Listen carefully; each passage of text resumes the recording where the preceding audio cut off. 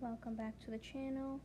The reason this is being posted a bit later in the day, or later than I would like to post it, is that I struggled with the design, the pose, and overall the idea for today's prompt, which the prompt is half moon. I came up with a bunch of different poses and stuff like that. Also, the first thing that came to mind when thinking up this character was Blood Moon, which is something completely different, but it came to mind. And I also was thinking of like lunar moths and stuff, which, as you will tell later on, I didn't end up sticking with. But because of the Blood Moon thing and the fact that that was something that kept coming to mind over and over again, I decided that in the final color or the final picture,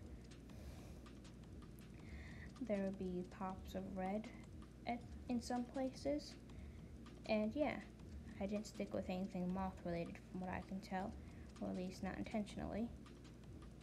Also, you can see in earlier designs, the one that had multiple arms, yeah, that was the moth thing. Yeah, I also intended on drawing like a parasol in there, but I couldn't get it to work right.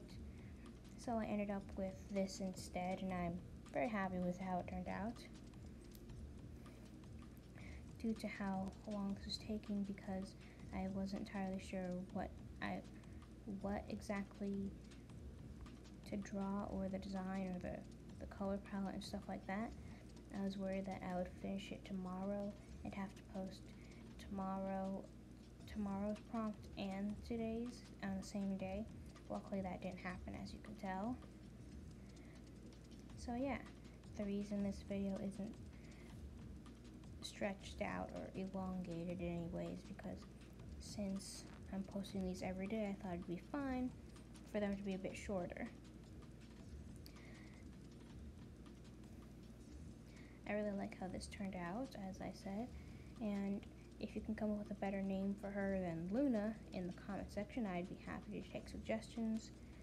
I like her design, I like her hair, I like her weird cloak thing that I came up with. As you can tell, I stuck with the red. I put pops of red in multiple places, including the crescent moon on her forehead, and the weird clip for her cloak, and so on. Okay,